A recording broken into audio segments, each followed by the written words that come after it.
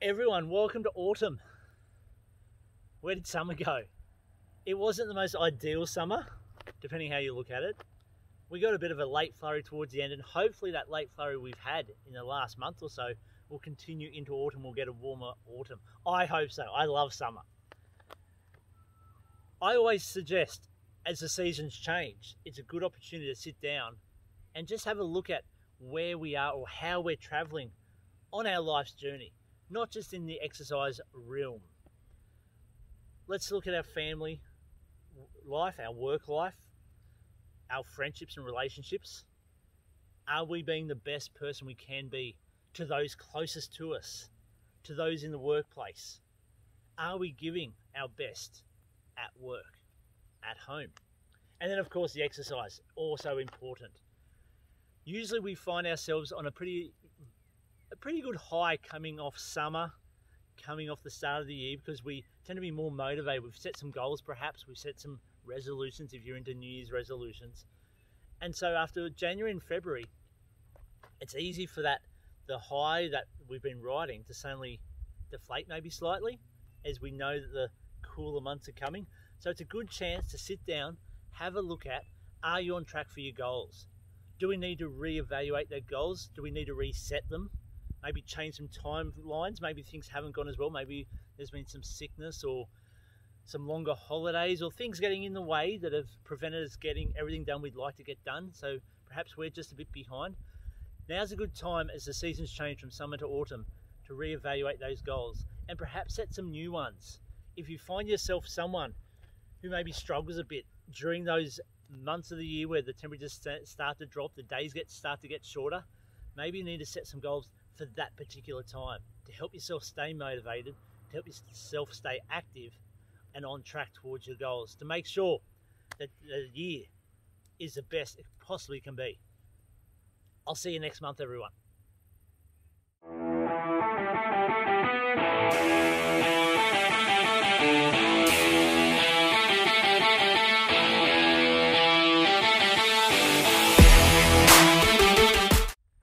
Okay everyone, it's our exercise spotlight for the month for our newsletter, and this month we're focusing on the shoulder region.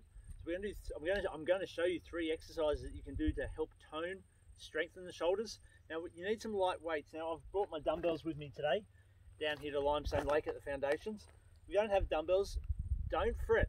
You can use water bottles, you can use cans from the cupboard, soup, baked beans, anything like that. I've said the water bottles. You've got shoes. You can hold a pair of running shoes for the exercise. Books might work, maybe a bit hard to grab, but something like that. If you want to go a bit heavier, something like bricks, something you can hold in your hands is ideal, and something similar weight on each side, obviously.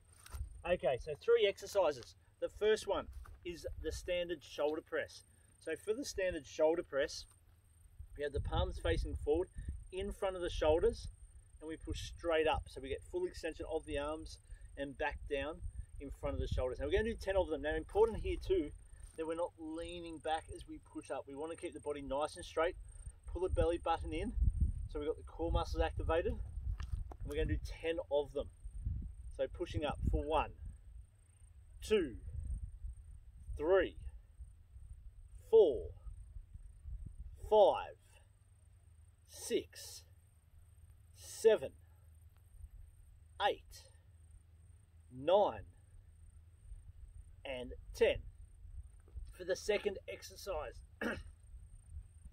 we're looking at lateral raises. So again, with our weights holding in front of the body, arms straight, palms facing in towards each other.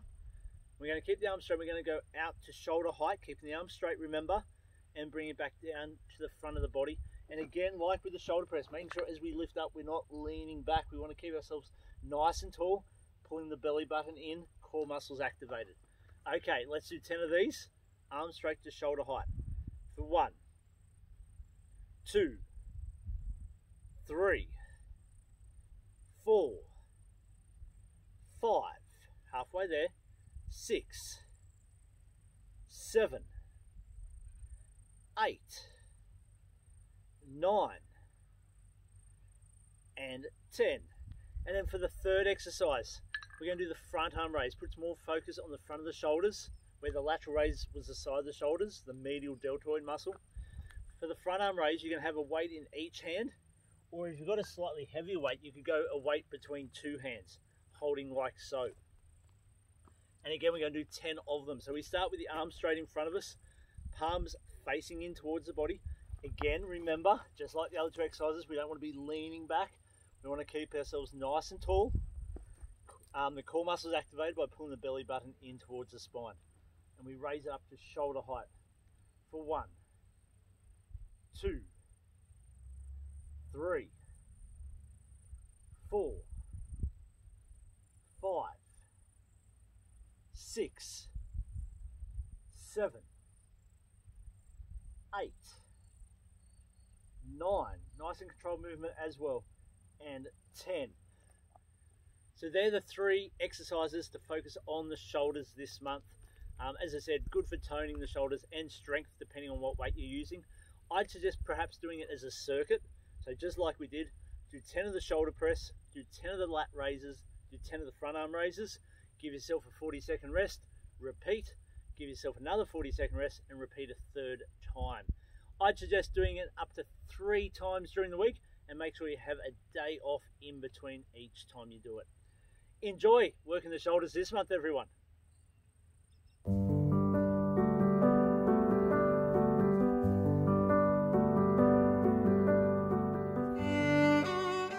Andrew, everyone, from Ant Fitness and Active Ants.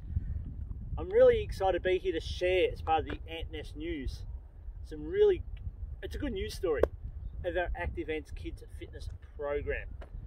Now these days, there's a lot of focus, I guess, or the kids get a lot of attention, the younger generation get a lot of attention for the amount of time they spend on screens and computer games and being inactive.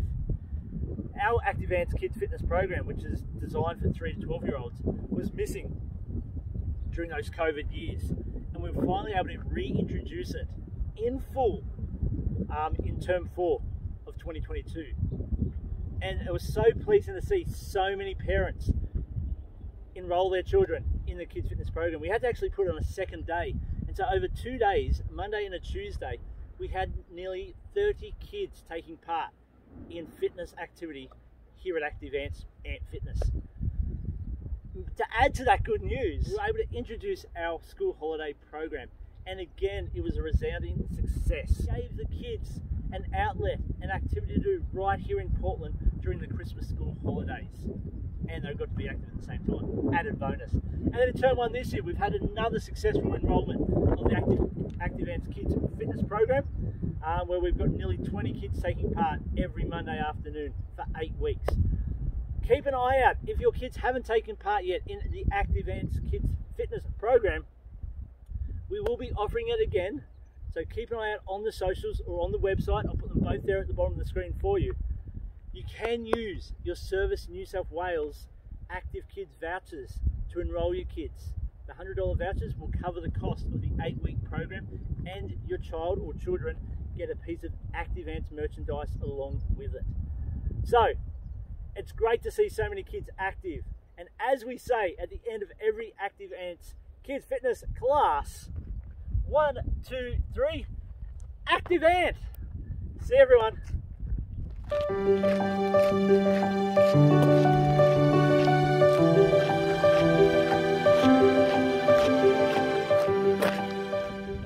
Okay everyone, we know physical exercise is important, but just as important is our brain exercises.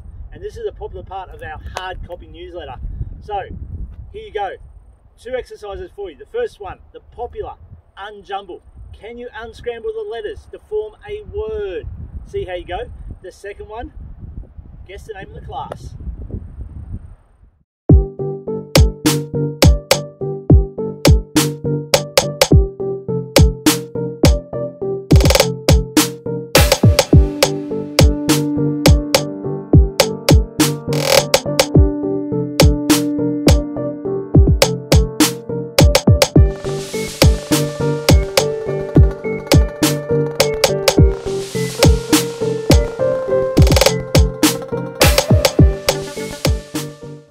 Everyone, follow us on the social media right there at the bottom of the screen, and antfitness.au on Instagram or Facebook, and I'll reveal the answers to you.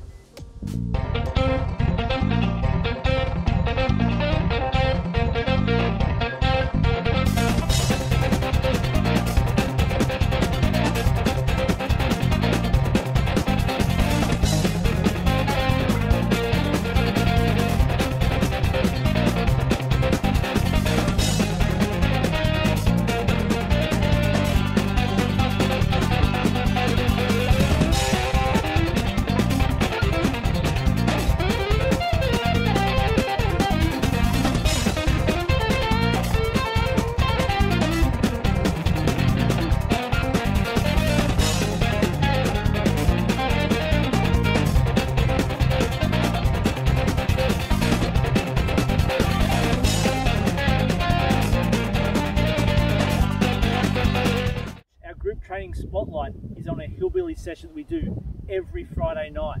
It's called Mill Pond Miles, and we hold it right here at the Mill Pond in the Foundations, Portland, New South Wales. We meet at the Mill Pond gates, 6 p.m, and for half an hour your objective is to complete as many laps around the Mill Pond as you can. Then your personal goal is to come back, whether it be the next week or the week after, and improve on the number of laps you completed. Mill Pond Miles is great whether you're a walker, a seasoned runner, or maybe someone starting out on their running journey, because it's all up to you how many laps you can complete in that 30 minutes. The lap itself around the Mill Pond, which includes a bridge, some stepping stones and trail, is 730 metres. The Hillbillies has had an objective for 2023 to see how many laps we could complete as a group by the end of March. Now, as we enter into March, we're sitting at 164.5 laps. The goal we set at the start of the year was 300. So we're getting there, but we need help. So come along every Friday night, 6 p.m, meeting at the Mill Pond gates behind the Anglican Church at the western end of Williver Street, and join the Hillbillies and see how many Mill Pond miles you can complete in 30 minutes.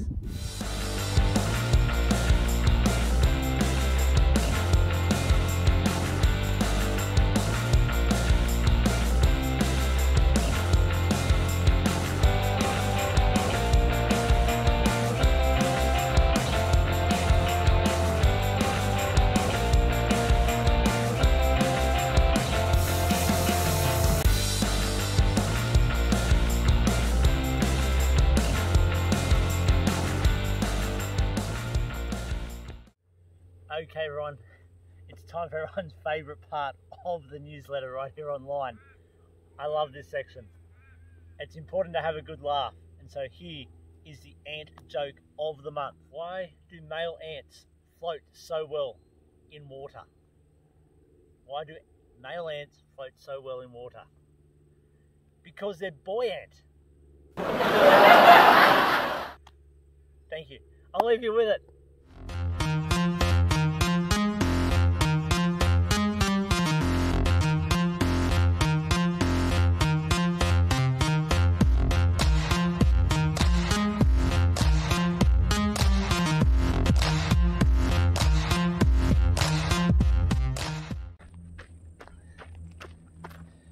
Okay everyone, get the calendars off the wall, get the diaries out. It's time to write down the important running race dates for your calendar so you can plan ahead. What training do you have to do? What events you're going to pick? We've got some big ones lined up this year for Ant Fitness and the Portland Hillbillies. Okay, got your diary, got the calendar, got the pen? Let's go. So we're start of March. This weekend, we've got the Orange Running Festival. Now they offer the mile race for men, women and juniors. That's on the Saturday. And then on the Sunday, You've got 5K, 10K, half marathon and marathon options. So that's the 4th and 5th of March. Orange Running Festival. The entries close on the Saturday for your races on the Sunday. So you've still got time to enter if you've been training. Okay, locally, by the end of March, the last weekend in March, it's a big weekend of running actually locally. Lithgow Ridgy Didge Running Festival is on. There's a range of races there from kids right up into ultras. Check out the Blue Mountains Fitness website or Facebook page, Blue Mountains Fitness, to find out all your details and how you enter there. It's held in Lithgow at the Pony Club. It's the start and finish area, and it enjoys the ridges and the climbs and the descents around Hassan's Wall. Okay, on the same weekend, on the Sunday, the Volcanic Challenge in Orange, which the Ant Fitness Running Group has gone to for numerous years. We haven't been there for the last few years with COVID and such. But the Volcanic Challenge is there, your opportunity to run up or walk Mount Canobolas, 11 Ks. It's a tough one, but definitely worthwhile when you get to the top, and the views and the sense of accomplishment. That's the last Sunday in March. Okay, locally as well, Katoomba is host to UTA Ultra Trail Australia. That is on the Mother's Day weekend. Mother's Day weekend in May. There's a range of different races there. Some still have entries open. There is a kids race, there's 11Ks, there's the 22Ks, and then you've also got the 50K and the 100K. I'll be running the 100K, my first official 100K, and I'm running it for the Heart Foundation. So if you don't want to take part in UTA, come along and support me and see me out there on the course doing 100Ks, all for the Heart Foundation. Okay, we've got 3 big ones to talk about. Gold Coast Marathon Weekend. Now there's a range of races at the Gold Coast Marathon Weekend. You've got the 2 kids races, you've got a 5K, a 10K, a half marathon, and the famous Gold Coast Marathon as well. We want to take a group of runners up from Ant Fitness, from Portland and surrounding area, to the Gold Coast this year. We last went up in 2015. That's 8 years ago. And I think we had about 12 people go with us that year, and we had a range of races being covered. Let's see how many we can get there this year. Contact me, please. I'll put the details right there at the bottom of the screen for you. Contact me if you're interested in meeting up on the Gold Coast for the Gold Coast Running Weekend. It's the marathon, first weekend in July. Well worthwhile. Next one, now this is a Hillbillies outing as well. The famous, iconic City to Surf in Sydney on the 13th of August. That means you have, what have we got, 5 months everyone to train. 5 months to cover the distance of 14 Ks, so we're ready to start at Hyde Park in the city and finish at the famous Bondi Beach. We've got some accommodation booked for some hillbillies. So if you want to snap up one of those rooms, again, contact me on the details below. I'll send you the info, and let's see how many people we can get down to City to Surf. Remembering, you can walk it, you can run it, you can walk and run it, and you can dress up and really get in the festivities of the famous race on the 13th of August. And the final one, our very own Ant Fitness Born to Run Festival on the October long weekend, the Saturday of the October long weekend. And just to make it confusing, that Saturday falls on the 30th of September. The last day of September is the Saturday. And so the Born to Run Festival this year will have, as always, the kids race, the 2K kids race, the 5K, the 10K, and a special announcement, the half marathon, the inaugural half marathon for the first time. 2K kids race, 5K, 10K, and a half marathon, all right here inside the foundations. It's a trail running paradise. So check out the Born to Run website. I've got it there at the bottom of the screen. And entries are opening this month, right now, in March. Get ready, it's time to start training. Calendar job done, pens down. Let's start training, get the running shoes on. I'll see you at an upcoming running event. Everyone, that brings us to the end of the March edition of the online video edition of the Ant Nest News. I hope you've enjoyed this first edition. Please send me an email, send me a direct message via Facebook or Instagram, and let me know what you thought, what you'd like to see more of, what you'd like to see less of perhaps. And until I see you next time, whether it be online on a Zoom class, face-to-face in person at the Ant Nest for a group training session, be active everyone.